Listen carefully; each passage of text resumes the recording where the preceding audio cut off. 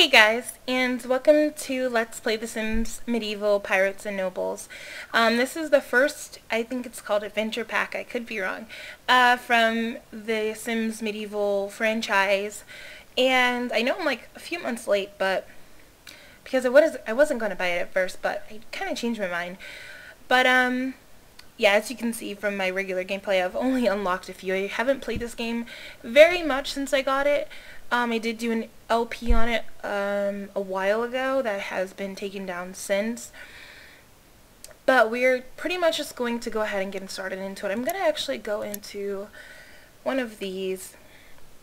Let me see here.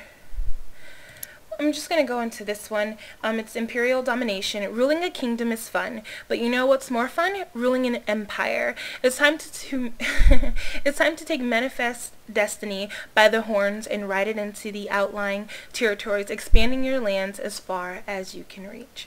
So we're just going to go. Now, I don't know if this is kind of going to come with new clothing items or anything like most Sims expansion packs or expansions do, so we're gonna kind of see it. So the whole point of medieval is to pretty much create your kingdom and rule your kingdom and all of that. Like, you have to create a monarch and all of this other good stuff. So let's just go ahead and get started here. I'm actually going to pick like the girliest one of all here. This is the Princess's Dream Castle because we are going to create a queen. So, I have to name my kingdom. I'm going to name my kingdom, I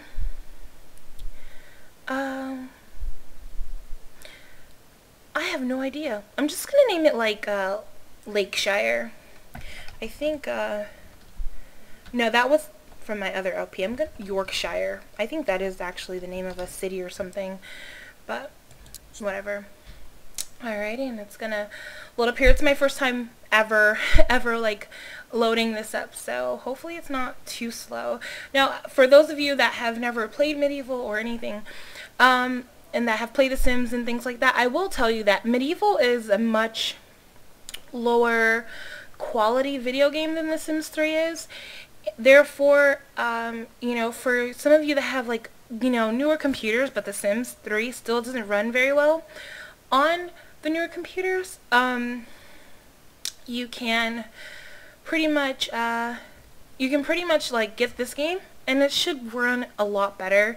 It doesn't take some fancy graphics card to run this game. It's not like terrible quality, but it's nothing compared to The Sims 3.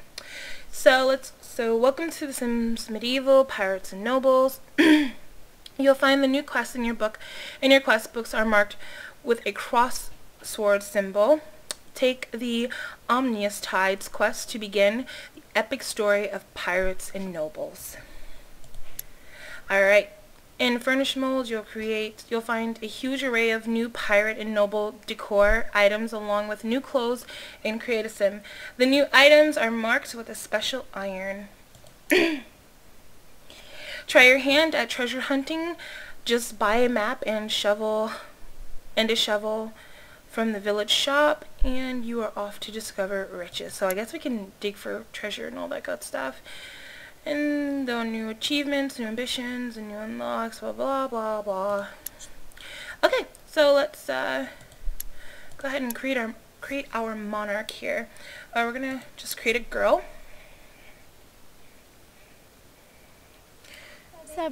And I'm going to name her, oh god, I was about to say Elizabeth. That would not be good, would it? I'm going to name her Lillian because from Lillian Deville. If any of you know who Lillian Deville is, you get so many brownie points. So many. But I'm just going to name her like a Lillian Rich. Rich, right? Rich, no. Lillian Banks. Whoopsie. And, Zabrel Abratu. voice is fine. Everything pretty much looks fine. I'm just gonna kind of thinning her up a bit. And we're gonna choose her traits. She gets 2 positive traits and then 1 fatal flaw. So we're going to make her, what's this? Sims with the Call of the Sea Call of the Sea trait. Can't get enough of the high seas. Stay on land too long and your sim will feel like a fish out of water. So for those of you that haven't ever played The Sims Medieval, I'll give you a quick rundown of the traits. Adventurous, Call of the Sea, chivalrous, creative cook, dedicated, earthy, eloquent, entitled, evil, excitable, friendly, fun-loving, good, greedy, haggler, hopeful, orphan, jokester, loves family, scholarly, solitary, solitary, unkept, vain, and will ate my parents. A few of the fatal flaws are bloodthirsty, compulsive gambler, cowardly, cruel, cursed, drunkard, fool, glutton, guild enemy, hubris, I guess, insecure, insomniac, oh shit, licentious, I don't know, misanthropo, I know this, I can say this, but I can't say it, whatever, morose, I guess, I don't know, puny, uncouth, and weak constitution. As we kind of get into it, and we create new characters, we'll definitely go into these traits a little bit better. But we are going to put, she's going to be,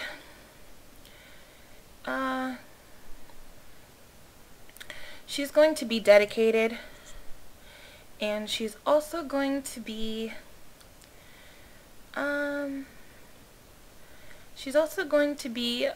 she loves family, so she's kind of a not too bad of a queen.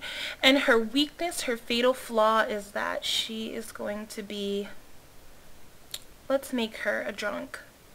She's going to be a drunk. Drunkards have a love-hate relationship with various intoxicating beverages. They love to drink often and in large amounts, but really hate life when they wake up the next morning. So she's going to be a drunk. Alrighty, and let's see a few hairstyles here. Just a few of them. I'll just kind of show them off. There's so many. And they're all kind of nice in their own way. They're not too bad. I mean, some of them you really don't like, but they don't seem too bad for the most part. And then there are some with accessories. And this is the this one is that came with the Pirates and Nobles thing here. Ooh, and this one did too. This one is actually pretty cool. I like that one. Alright, so we're going to just give her, I think I'll just give her this one. I kind of like that one. And let's, her eyebrows look okay for what they are. And her face pretty much looks fine too. Their faces, it kind of, I don't really, the changes I guess are a little too subtle for me. I don't know, I guess I'm looking at them now. I guess they're okay, but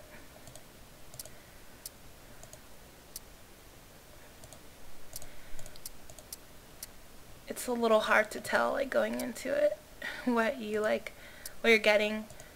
Okay, so we'll just make her ice blue, and her nose, like that. Lips look fine. I think she looks pretty fine. Makeup, what is this? Is eyeshadow? Oh, it is. They didn't have like this before. I don't think they did.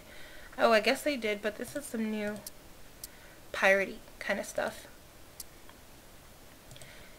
Ooh, winged liner. Thick. Okay, and then blush. Yeah, like the whole makeup features and stuff are totally new, because I remember. So we're just going to give her a little blush. And then something for her lips. And then I guess we can give her some sort of eyeshadow. Can we change the colors? Yes, we can. So I'm going to change the colors to just a whiter kind of color. Looks like it's laid on a bit heavy, but whatever. And then let's go into clothing here. Just bag out a little bit more. There we go. And this is some of the stuff. This came with the Pirates and Nobles, so this is kind of new. And I actually really like this. This also came with Pirates and Nobles. And then there's like this executioner's thing. So, okay, so for the, oh, I missed like so many. I think I might have scrolled too fast or something. Ah. But here's some more.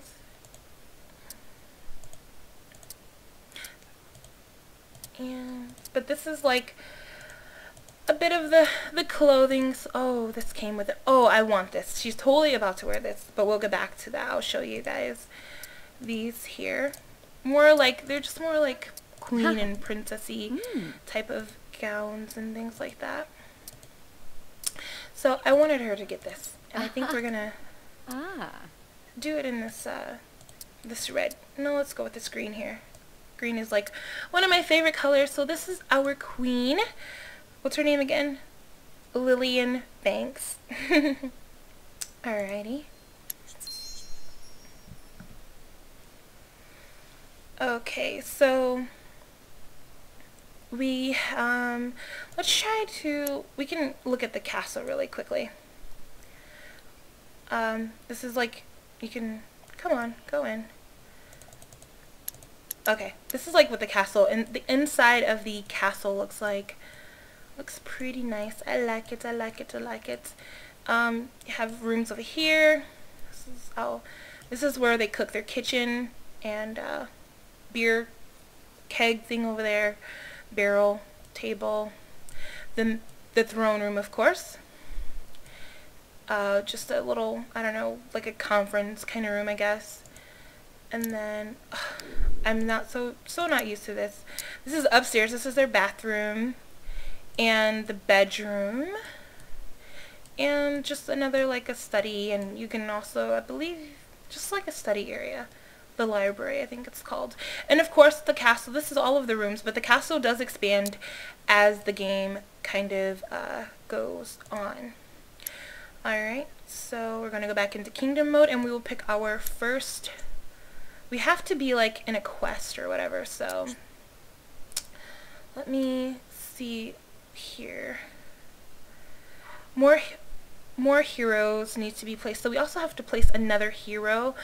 I guess we will kind of place that in part 2, because we're running out of time here, and I will figure out what we'll place when we come back. So I hope you guys enjoyed this part. This is kind of just getting all started, and of course we'll probably get more into it probably in part 3 and things like that. So definitely subscribe, and don't forget to like, and yeah, I will talk to you guys all later. Bye.